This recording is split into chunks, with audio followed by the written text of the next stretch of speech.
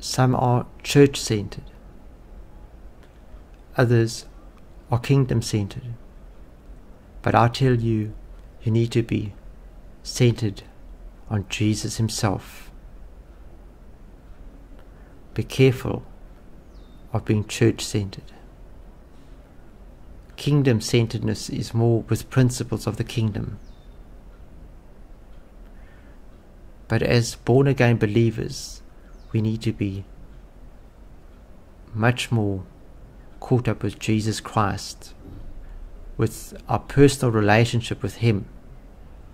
And we need to have more than lip service to this relationship.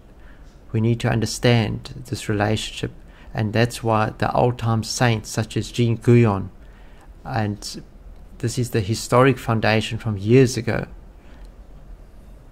This is why we need to be established in this foundation, that we may truly be Christ-centered, that we may know him.